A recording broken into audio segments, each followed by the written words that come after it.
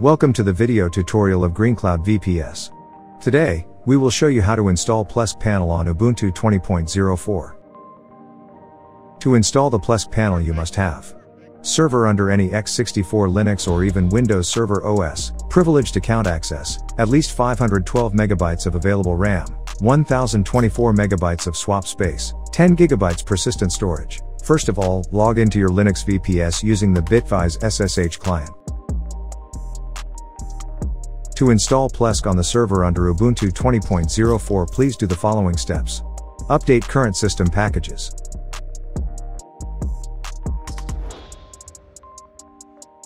Reboot your server to initialize new software, including the new kernel.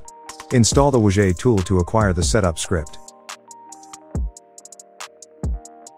Download the initial file and run it. Hit F if you are using a fresh server, or Q if you need to back up your system data. Would you like to help Plesk make better products by sending information about issues occurred, including installation and upgrade issues? We suggest you hit Y. Go forward with the recommended option. Go forward with the product installation.